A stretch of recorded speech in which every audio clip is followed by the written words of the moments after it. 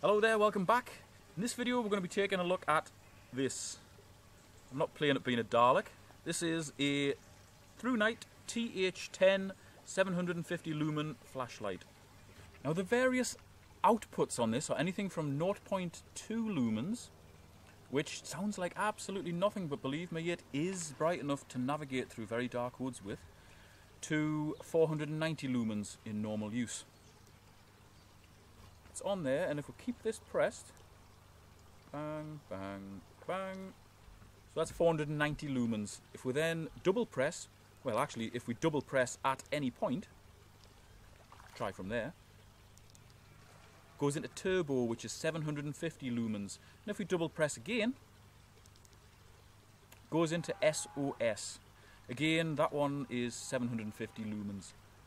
It's meant to be very, very bright. 3 dots, 3 dashes, 3 dots, SOS. International signal for help me. I think what we'll do with this one, we'll get behind it so you're actually getting like a first person view of the various power settings, and I'll step the distances further back as the power increases so you can see what sort of distance you can navigate to.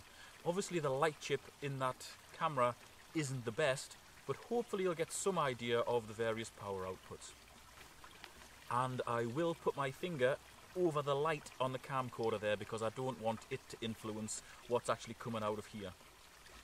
Right, this isn't ideal because that's actually the light from the camcorder, and when I put my finger across it, it creates a little bit of a shadow.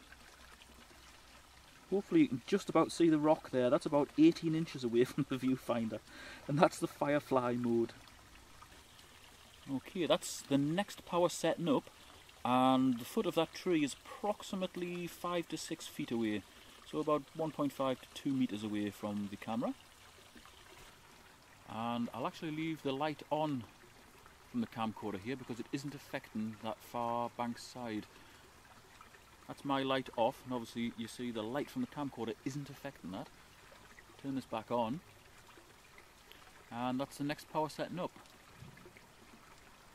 That lights that up pretty well, and that's approximately 22 to 25 meters, so roughly 65 to 75 feet.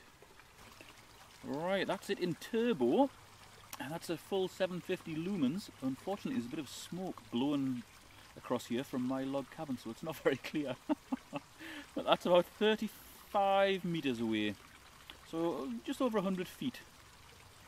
Again, it's not coming out perfectly on the viewfinder, but that is pretty bright. You know, I'm looking at it through my eyes. Obviously they have got a better light chip in them than the camcorder, and I can see everything in front of me, way out to 100 feet and beyond.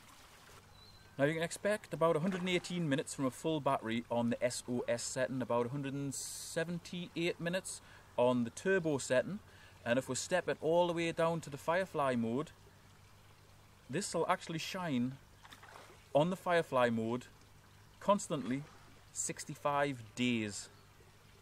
So if you were stuck in a big tunnel system, you could easily navigate with the firefly mode, and you've got 2 months to get out of there. I think you'd probably starve to death before you actually got out, before the battery ran out. So that lasts a hell of a long time.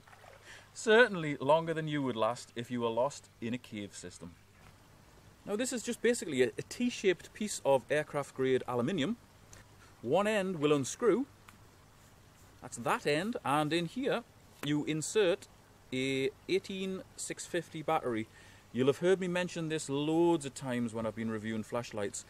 This is quite a standard battery for a lot of modern flashlights because it's high capacity in a reasonably small battery. And the end is spring loaded, and it's also got a seal in there as well. Now this is rated as IPX8, which means it can be submersed in 1.5 meters of water for up to 30 minutes. That is fully waterproof, but it's not for prolonged use underwater. It's not a diving light by any stretch of the imagination, but certainly when you're wearing it, it doesn't matter how much rain's coming down, this is not going to leak in at all. That's the switch there. It's nice and flush fitting.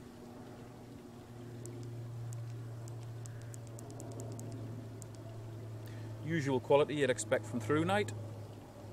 And the whole unit sits inside a rubbery cage. And attached to that piece of flexible rubber is a elastic strap which is adjustable both ways, both that way and that way,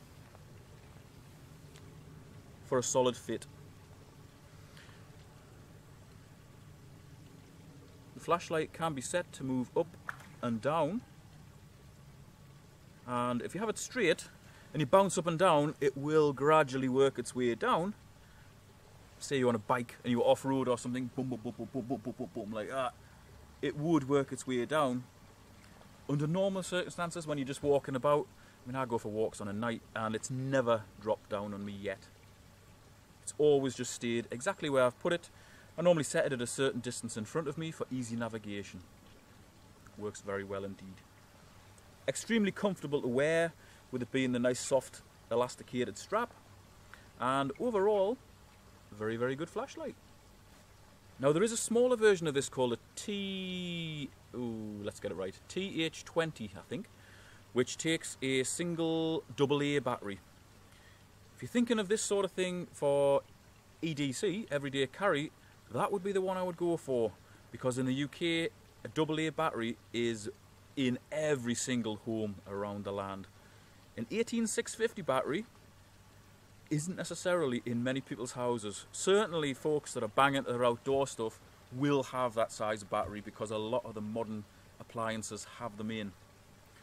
And bear in mind, you need the battery and you also need a charger as well, and that's an added cost on top of this, although you can get package deals. I'll put the link to it in the video description. All in all, it's just Thrunite quality, which I would expect, and it's actually a reasonable price as well, considering how it's made. You know, it's not just a standard tube. It's a very good flashlight, so check it out. See you in the next video. Thanks for watching.